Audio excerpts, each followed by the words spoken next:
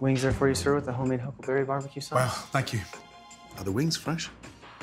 I believe they come frozen. Gina knew I was coming, right? Mm-hmm. Yeah, you can't buy fresh chicken locally here. Being served frozen food wasn't the start I was looking for. It looks like it's been dipped in elk's blood. In fact, the food just kept getting worse. Pulling back that ribeye is like pulling back that duvet on my mattress, blood stained, and wow, that's strong in alcohol. We use a good wine for this, right? Art? Gina claims her hands are tied in the kitchen. So at this point, I don't know who to blame. That rice is mush. Who cooked that? It's like oatmeal.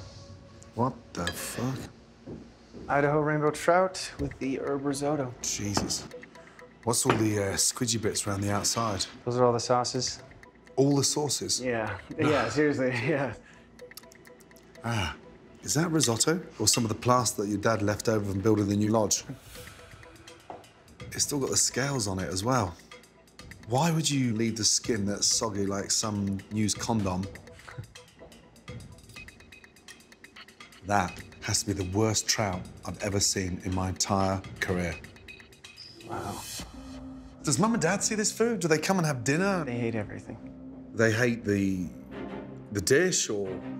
Everything. They don't like the way that she does anything. Then why is she here?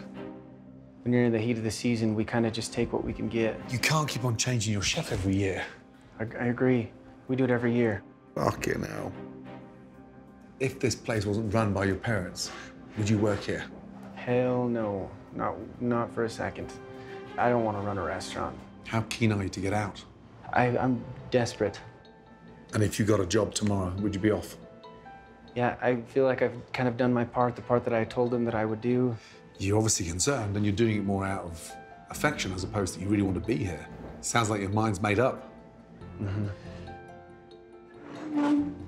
Wow. Let's get them out, please. Would you both come out, please? Both of us? Would you come out? Both of you. What if I don't want to?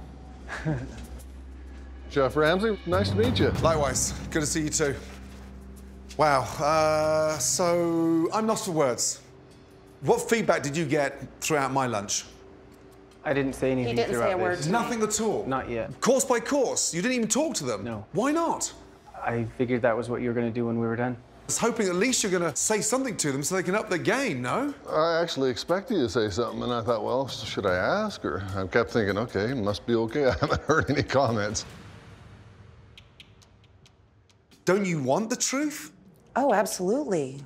Do you know the owners hate your dishes? No. You don't know the owners hate your food?